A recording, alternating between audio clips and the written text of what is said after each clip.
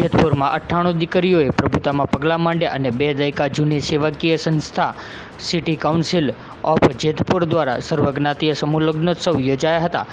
વિઠ્ઠલભાઈના સ્મરણાર્થે અને જયેશભાઈ રાદડિયાના સહયોગથી આયોજન કરવામાં આવ્યું હતું.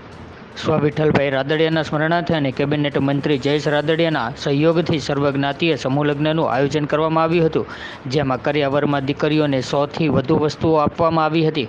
સમૂહ લગ્નની સાથોસાથ અમરેલીની શ્રી શાંતાબા મેડિકલ કોલેજ અને general hospital blood bank Amreli દ્વારા રક્તદાન કેમ્પનું આયોજન પણ કરવામાં આવ્યું હતું.